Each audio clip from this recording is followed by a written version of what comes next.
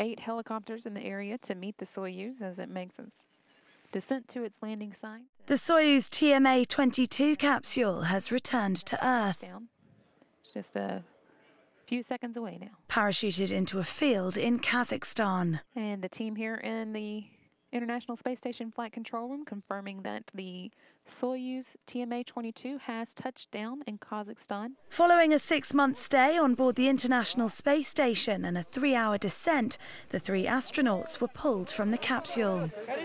Anton Shkleplerov was the first to be removed and smiled as he was sat in a chair and wrapped in special blankets. Veteran NASA astronaut Daniel Burbank and Anatoly Ivanishin followed.